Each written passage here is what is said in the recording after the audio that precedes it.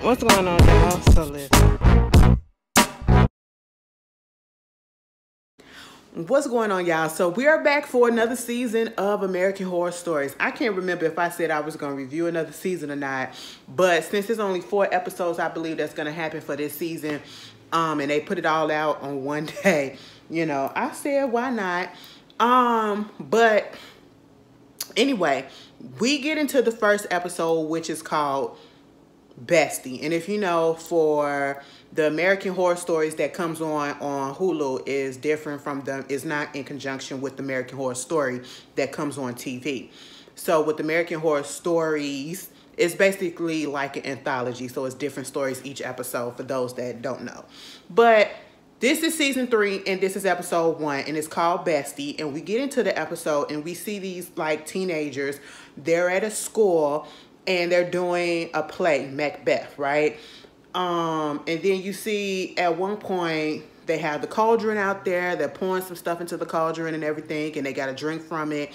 And just about everybody that drank from that cauldron, I said, first of all, why are we drinking from this? Okay, I don't care if it's a play or not. Baby, we can fake like we drinking it, okay? I'm not going to put this in my mouth. I don't know if that cauldron is clean or not. It is a stage prop. And it's a lot of stuff that's going around these days. So, no, I'm not going to put my lips on there. You know what I'm saying? But they did that, and they wound up throwing up right in front of everybody. Mind you, when the show came on and we see this going on, I'm thinking that this is like a dress rehearsal. Had no idea until they panned out after everybody started vomiting on the stage that this was actually the play in process. Audiences out there and everything. So if you watched American Horror Story last season with the it's called American Horror Story NYC. The guy who was the killer outside of the virus of HIV, AIDS, being a killer, but the actual physical killer that was chopping up gay people, gay men in New York, he is on here playing the music teacher, right? The music teacher / chorus teacher. That's what it is. And so he comes out on the stage. I like him. He has such a unique look, but he is very, very versatile because he plays on another show. I think it's called Somewhere Anywhere. Someone, somewhere, whatever. I think it comes on HBO or Showtime. Either way, it's a good show. Look it up, okay? But he plays the teacher, and he has to come out there and say, hey, oh my God, close some curtains, because this is not a part of the play. I said, I'm pretty sure everybody know that them throwing up on stage is not part of the play. Then it goes to 3 months earlier, so they're going back in time to before we get to this part. And when that happens, we see this girl, her name is Shelby, or Shelly. We're just gonna call her Shelly, because they call her username is Shelly Belly on this thing. She's looking at this drag queen that's doing a live stream, I guess, on YouTube or whatever.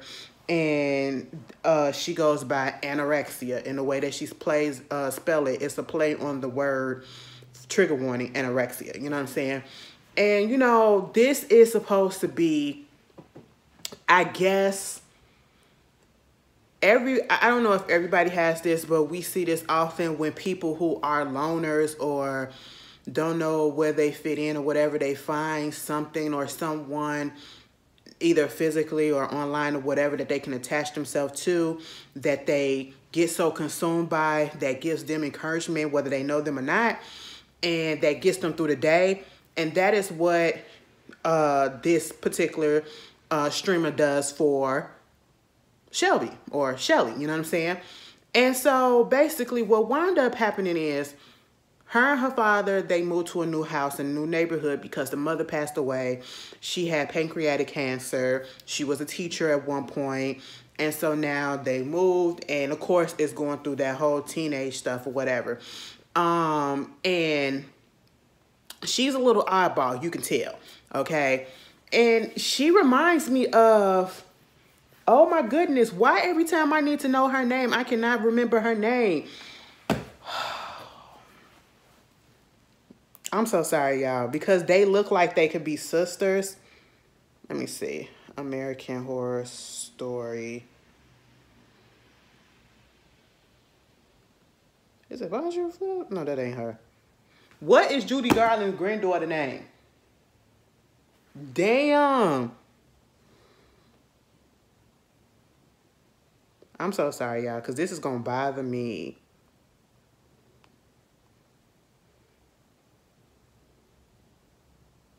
Billy Lord. Billy Lord. That's who it is, okay? She reminds me of a younger Billy Lord, okay? And, you know, with her glasses on, she got these glasses that look like they should be for somebody that's like 45 or up, okay? They do make her look a little older, you know, because of the way her hair is. I guess it makes her look a little homely.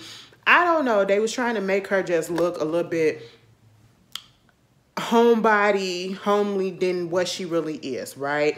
And of course, when you get into a new school and you have that clique of mean girls and mean guys that's gonna be making fun of you, she's in choir and she's with her teacher, they're doing the scales and all this stuff, whatever, and everything's going right, and you got this one black boy who's the first one that starts singing, and he does it right, and then you got that group of mean kids that's over there being controlled by this one girl, and they're just giggling and making fun of her. Mind you, she did nothing.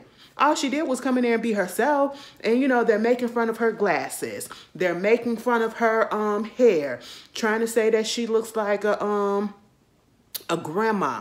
And I'm sitting here like, if that's the only thing that you got, you really need to pick up and step up your read game and your, you know, I don't want to say bullying game, but if you're going to come for somebody, you really need to step it up, because that's kind of lame.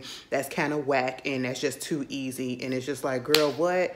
You really think that's something, you know? But it is what it is. It hurts her feeling to the point that it looked like she threw her book at the girl and it hit her in her nose. But I'm sitting here like, at first I had to rewind it because we don't really see her picking it up and throwing it at her. We just see it flying over there, hitting the girl in the nose. And I'm sitting here like, oh my God, is this some Carrie type of stuff? Do she got telekinesis going on or whatever? But she gets in trouble. The teacher said, meet me at my office after class. Come to find out, he is not mad at her for what she did. You know, he understands the plight of being like the eyeball out and, you know, just wanting to snap sometimes and, you know, just saying how they can relate to each other, because he used to be friends with her mother when they were in school. So he knew about her, knew how much of a good personality and a good person she was and everything. And, you know, trying to connect to her. You experienced the loss. I experienced the loss. Me and my wife, we tried to have a baby. Didn't happen. And then once we did get pregnant and get ready to give birth, the baby was stillborn because the baby died because the umbilical cord got trapped around the neck, you know, tangled around the neck, right? And so, you know, I respect him, because this is what I feel like teachers should do. Y'all teachers these days, we need to become a little bit more personable with these kids, because you never know what's going on with these kids, okay? Sometimes they just need to have somebody that actually give a damn about them. She gets out the freaking office with him, and of course, here comes those bullies again, and they're talking mess about her. And, you know, if you're not, oh, why do you have gray hair? It's dusty blonde. Oh, it's dirty blonde and all this stuff. And I'm just sitting here like, leave her alone. She did nothing. They go home. She's at dinner with her father. And, you know, he's trying to get her to... He's just trying to make conversations. And I feel like this is a struggle that we always see, more so when the mother died on TV, on these TV shows, the difficulties that the father has connecting with the kids. And we see this dynamic again happening because, you know, she's so in her world. She became so much more of a loner because her mother passed away, and her father is trying to get her out that shell, trying to see what's going on. He knows that something is going on in school, but at the same time, he's trying to connect, trying to get her to do the play and stuff. And, you know, the only thing that she's really interested in doing is looking at this anorexia drag queen thing. That's, excuse me, what gives her comfort and what we see her watching throughout the show. Meanwhile, in one of the live chats or the live streams that was happening, once the show goes off, the chat box is still going. And somebody that says, somebody's profile that says BFF forever. You know what I'm saying? EVA pops up, no profile pic. and was like, hello, hello, hello, you there? And I'm sitting here like, how did she know that she was talking to her? Because there's so many people that's up in this chat just going and saying whatever, you know what I'm saying? They're not really adding anybody or anything. So she decides to, you know, respond back to her and say, yes, hi, I'm here. They start chatting or whatever. And once they start chatting, old girl was like, you know, you want to do, the person was like, you want a video chat. I said, excuse me? First of all, I don't know you. Okay, we literally just started, you know, click, click, click, click, click on the keyboard 2 seconds ago, and now you want a video chat. I said, baby, be careful, because it could be some spam. It could be somebody trying to take your information. It could be somebody trying to put some malware on your computer. I'm gonna need you to be careful. But because she's a child, and she's, you know, looking for a friend, she's in this lonely place right about now, she went on ahead and started talking to this person. And she said that, you know, she may look a mess because she's been crying. And the person was like, girl, please. So they wind up video chatting. And once we see the girl, it's this girl, she's very much deformed, okay? And they never really say what her age is, but she kept on talking about how, you know, and I truly don't feel like she was the age that she claimed that she was, or what they trying to have us to believe, because she's appeared to be older because of how deformed she was, you know what I'm saying? But then she's talking about how her father is cringe and her father don't let her do this and all of this stuff or whatever, and talking very much like a teenage girl, you know what I'm saying? So at this point, I'm sitting here thinking like, girl, you getting catfish. Not necessarily saying that this ain't the person, you know, catfish in the sense that she ain't telling you all of what's going on, right? But again, she's in this spot where she just need a friend. And I do like the fact that regardless of how this person looked, she never gives her name. She just said, name sucks, okay? I'm going to call you Shell Bell, and you just call me Bestie. That's what you're going to call me, all right? I will say what I was trying to continue to say was I'm glad that she didn't look at her and be like, oh my God, what the hell happened to you or whatever. It was instantly like, okay, cool, you talking to me, so what's up? And then they connected. And baby, let me just tell you something. It don't work like that for me, okay? It don't work like that for me.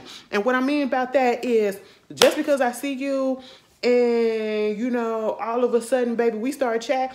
Girl, hell no, we not friends. I'm not finna call you besties. I'm not finna let you in on my personal life like that. I mean, it was a little bit too soon. No, it wasn't a little bit too soon. It was way too soon.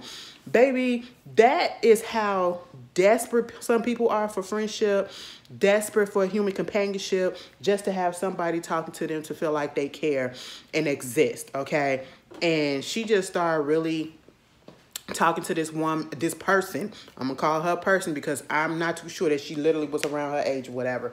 You know, she started talking about at one point when they get further along into the friendship, where, mind you, it's only been going on probably for a couple of months at this point.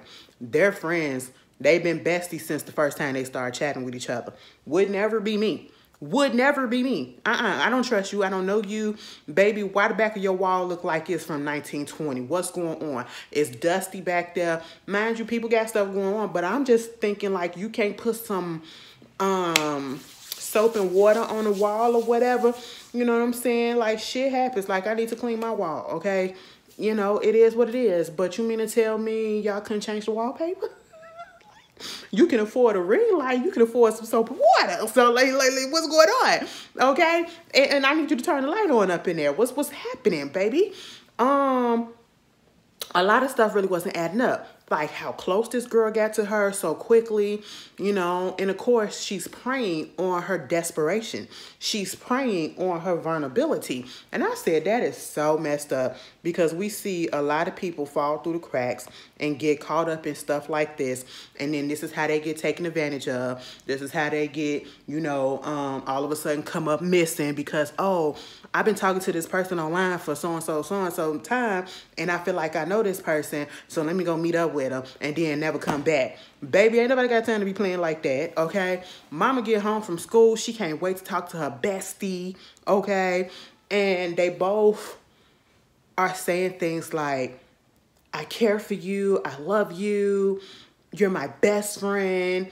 You know, at one point, Shelly, she made her face up like the drag queen that they watched. And it was decent for what it was, you know what I'm saying? And I say for somebody that first time doing it, she did a good job. She really did. You know, it's supposed to be over-exaggerated and all that stuff. And you got Bestie saying, girl, go to school like that. She said, girl, please. They already can't stare at my ass and be on my ass, and you want me to go to school looking like this so they can do some more stuff to me?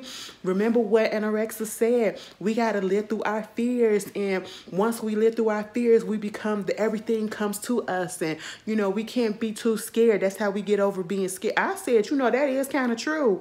But in this case, ain't nobody trying to do that. She said, even if it's just the eyeliner. So I'm thinking in my mind, if you watched the episode and you saw the makeup, I'm thinking the eyeliner and all that stuff gonna be dramatic like that. Oh no, it was just her putting a little bit of eyeliner on or whatever. Very subtle, but it was a different change from what we saw her when she initially came there. You know, she got the eyeliner and all that stuff on. She got her hair different. And she looked very much like a teenage girl. You know, had it in a ponytail with a little braid on the side. You know, she looked decent. She was feeling herself. She goes to the class and, you know, she's singing and everything. That same group of kids still giggling and chuckling at her or whatever. And then after the class, you know, they like, so because we called you a grandmama, that's why you went and changed your look and all that stuff, threw a little bit of eyeliner on. She said, bitch. She said, you need to go eat shit, okay? Because all the stuff that's covered out your mouth, you just need to go ahead and continue to eat shit or whatever. I mean, she's standing up for herself. And I was like, all right, Shelly girl. That ain't exactly what she said, but basically she cussed the girl out without cussing her out and had her sitting there looking cuckoo. Mama was stuck. Her friends was even looking like they wanted to say, damn girl, she read the hell out of you real swiftly, okay? But, we saw that little River, the black boy, he was just smiling at her and everything. And I was like, oh, he kind of like her. The whole time I'm like, well, how come you can't pick up on the fact that this boy kind of like you or whatever? You don't need to be talking to that person on the internet. You got a person that's right here in front of your face that actually dig you. You know what I'm saying? She said, are you constipated? You need to, and call her, you got a belly full of shit. So she on there talking to her little friend again, got to tell her about the day and what happened. And now at this point, this is where things get a little bit crazy, okay? And they get a little bit amped up. And this is where the plan comes into play. This person is not to be trusted, Bestie, because Bestie, you do have those people that gives you encouragement, make you want to break up out your shell. You can't be the same person that you want to be. And because it's not getting you anywhere, and you need to break up out your shell if you want this to happen, that to happen. Okay, you need to go live life. You need to go have fun. That's understandable. But baby, we need to do that shit when it's, you know, it's legal and stuff, okay?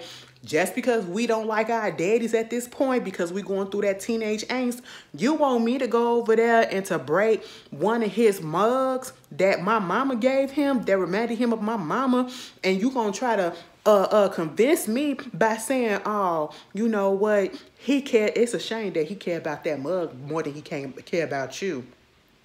I said, excuse me. Now, where did you get that from? Where did you get that from? Okay. And she still went and broke the mug. Mind you, she telling her how she took her daddy's wallet and then wanted her to take her daddy's wallet. But she was like, my daddy is at work. So no, I can't do that. And that's why she told her to break the mug. Then she was like, she was basically starting to live through her. Because she has this disease or whatever, and she's so deformed, you know, she winds up telling her the reason why she looks the way that she looks is because she was adopted. She don't know who her mother is. But she do know that her mother did a lot of drugs and stuff while she was pregnant with her, and it caused her to have this illness, this type of disease or whatever that caused her to be deformed, okay? And so she felt that she trusted her enough to tell her, because she said, I never told anybody this. And so she can't go out the house. She's homeschooled. And when she said that, I said, girl, I don't believe you. Now, y'all want us to believe that this is a teenager? Girl, I don't believe it at all, okay? It wasn't coming past. I said you don't come off like a teenager, and I know some deformities have some people looking a little bit older, whatever, but they still have that teen mentality or that childlike mentality.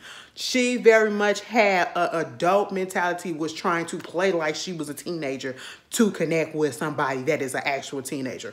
Catch what I'm saying, okay?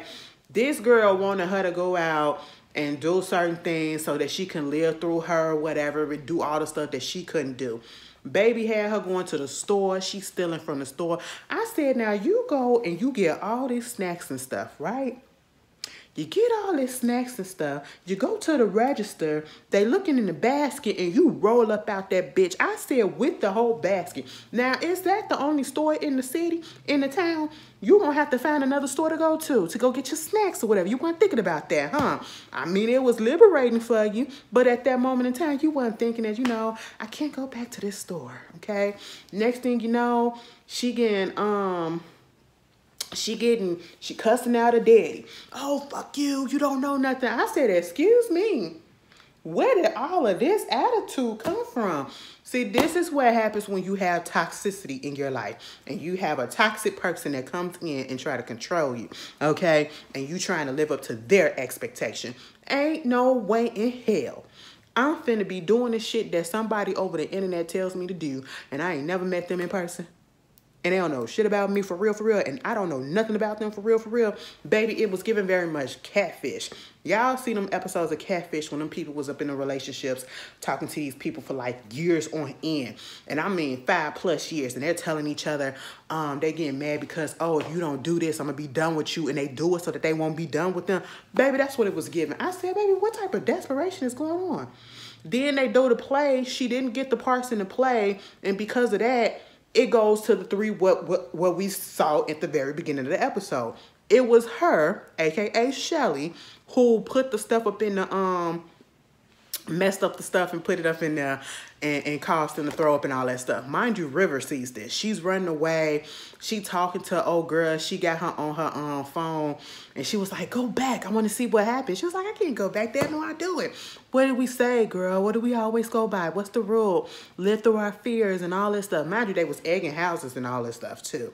I said, child, you really trying to let this bald-headed bitch get you up in trouble. No shade. Well, that's just what it was. I mean, we got to call a spade because at this point in time, I see exactly what's going on and I do not like her. Okay? She trying to get you in trouble, you know? And so when that happens, it's time for Halloween, right? It's time for Halloween. And Miss Mama shows up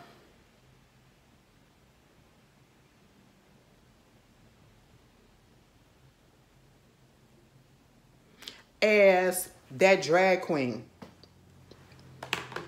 And one of the tags lines that she says is something about when your life's a drag, when your daddy's a F, the F word for derogatory term for gay people. And, you know, she showed up to school like this.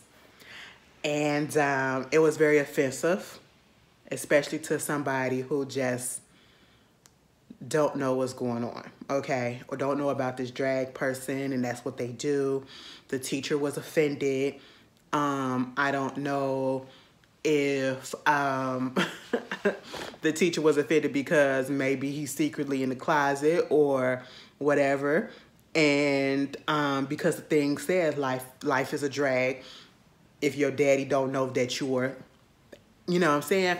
And so she gets called out, you know what I'm saying? Her daddy had to come. It hurt the teacher's feelings. He was talking about something. I talk to you. I'll forgive you for this one day, okay? He leaves. It hurt him so deeply to the point where he took the whole semester off, you know, the next semester off. Her daddy took her and threw her in the closet, in the basement. I said, what?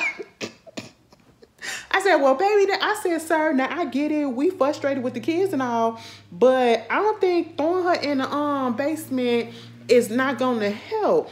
That's just going to, I feel like it's going to make things worse. Okay, because at this point in time, she's acting out. And I really do feel like when a parent has died, when a child is young, and I mean teenage years and all that and younger, it's best to get the kid into therapy. Some way, somehow, go take your child to therapy so that they can work out these feelings that they have and learn a proper way to grieve or whatever. And you also need to go to family counseling therapy as well, so that you can know how to parent afterwards. So she gets down there and she finds her mother's old laptop because he took her phone. And that's what she was really pissed about, because she couldn't talk to her bestie. She get on there and she hooked that laptop up, and she logs on and she's talking to Bestie. And Bestie basically because they had said at one point, Shelly was like, I'll do anything for you. You know what I'm saying? Earlier in the episode. And at this point,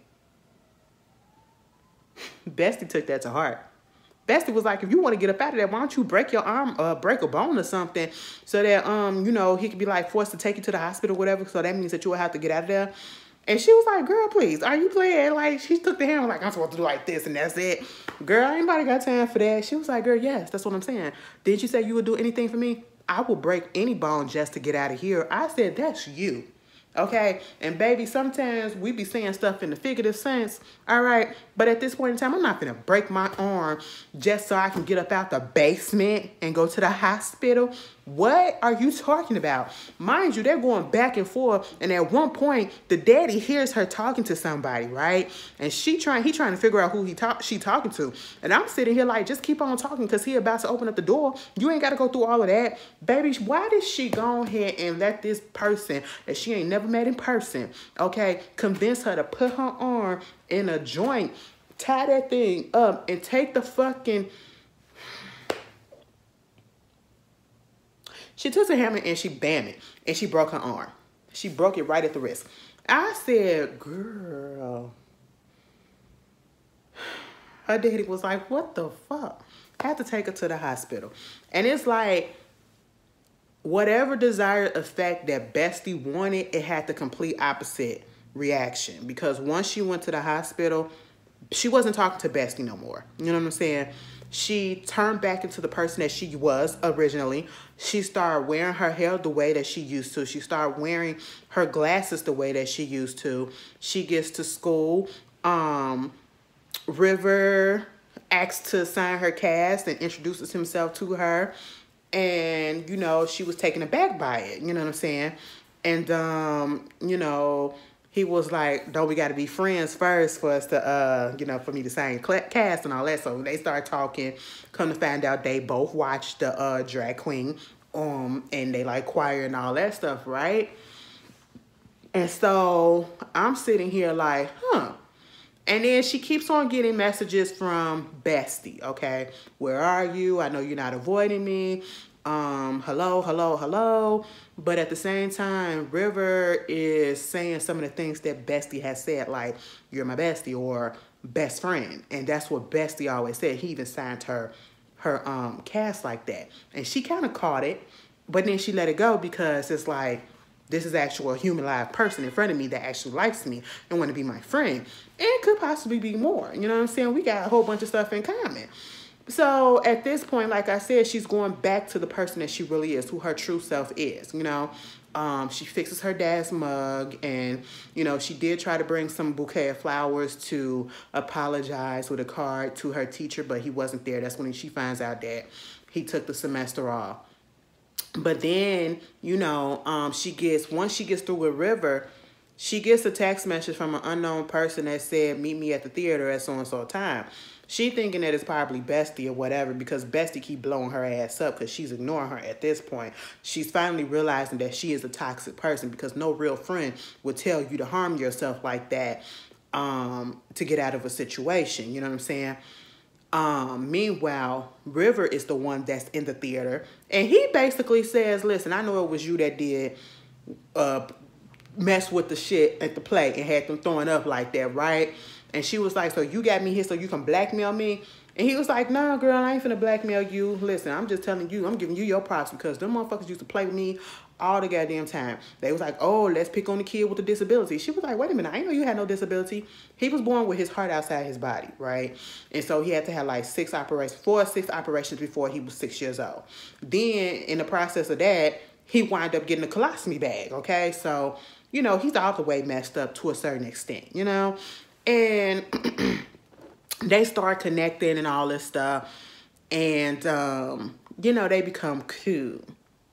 And some of the things and the actions that he was, I don't know, he was getting a little bit too close to real quick. And I just started peeping. I said, something about him, I like them together, but at the same time, I'm very wary because I don't trust him right about now. Something about him is just not all the way there, because why are you waiting till now? And then all of a sudden they get so close and they're just best friends again, and I did think it was really cute and really nice that she got a group of the kids from choir to go to the teacher's house and to sing a song in front of his house or whatever. He was a little depressed anyway. And so that was really nice. He liked that. Obviously, River and her have a connection. They was about to kiss, and then they get interrupted by, Bestie talking about something. "I'm waiting for you," and she keeps on saying, don't, are you ghosting me? And something gonna happen if you do this or whatever. And I'm just like, girl, okay, you need to calm your ass down. Go find somebody else to chat with. What? Then they have a meeting with the teacher, her and her father, Shelly and her father, and basically saying how she's a good student. We found out she's going to Oberlin College, and she wants to go there because of Rivers going there. And I said, see, this is not good. This is not good. Because when you get so close, she needed therapy. And it's because, one, her mother is gone, and they moved to a new town. And she obviously been a loner, but she became more so of a loner and an introvert. And now that she got somebody that taking interest in her, it's like anybody that taking interest in her in a so-called positive way, she gravitates and do anything and everything and want to keep them close and get real attached, okay? And that's how she did with Bestie. That's how she's doing with River, without taking into consideration that some things just may not be right, even if it's staring us dead in our face, okay? And all of a sudden, you only been friends with this boy for how long? And now you want to go to college where he's going to college, and that's the only reason why you want to go to that college, because that's where he's going, and that's your life and all that stuff, just your best friend, and, I can't live without him, and then a daddy is like okay with it. And when she went to the library and saw him sitting there, and the way that he reacted to her coming, you saw his face. It was like, oh my God, here she comes. Like, he didn't really want to be bothered or something. Something about that interaction really piqued my interest. And I said, oh yeah, he knows something. And right in there, I knew what was going on. I knew. She winds up telling him, my father is okay with us being together and going to college, I told him. And, we're going to be living together and all that stuff. I said, what? Living together? And in the midst of them talking, here comes Bestie, keep on texting her and all this stuff. And she tells him, oh, she's a terrible person. She's toxic. I've been trying to, get her to stop calling me. I've been blocking, but somehow she keeps on coming through.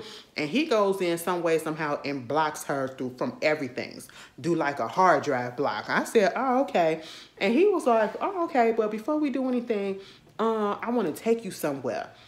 And this is when I confirmed that I knew that this motherfucker had something to do with Bestie. Because I'm thinking, like, is Bestie a shapeshifter? Like, if she shape-shifted into people so that she could, I mean, this is American Horror Story, so anything is possible. I'm like, is she shape-shifting into this motherfucker so she can live and do all the stuff, but, her real person is that deformed person that she is? Baby, he put her in, that said they was going for a drive. They was in his car. Mind you, it is a van that looked like it could be used in the 1970s where they either smoke pot in or where you kidnap people in, you know? And I said, why do he has this type of van as a kid, as a teenager? That don't make sense. And they was in the van so long that she had fell asleep. And when she woke up, they in this place where the houses are so separate and it's behind a gate. And it just looks so far out and it looks weird. It looked condemned, right? Like, why are we here?